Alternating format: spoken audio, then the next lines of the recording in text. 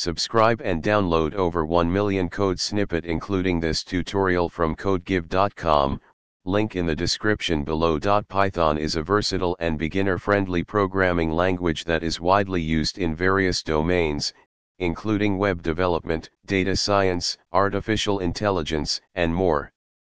This tutorial will cover the basics of Python programming, providing you with a solid foundation to start your coding journey. Before we start coding, you need to have Python installed on your machine. You can download the latest version from the official Python website. Follow the installation instructions based on your operating system. Once Python is installed, let's create a simple Hello World program. Open a text editor, like Notepad on Windows, TextEdit on macOS, or any code editor like Visual Studio Code, and enter the following code. Save the file with a .py extension, for example, hello_world.py. Open a terminal or command prompt, navigate to the files directory, and run the script using the command. You should see the output. Congratulations! You've just executed your first Python program. In Python, variables are used to store data.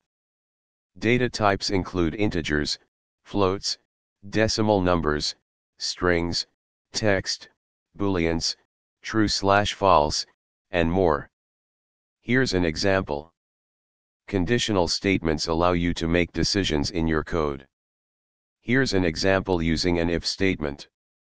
Loops let you repeat a block of code. There are for and while loops.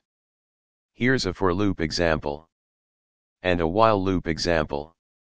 Functions are blocks of reusable code. They help modularize your program. Here's a simple function example.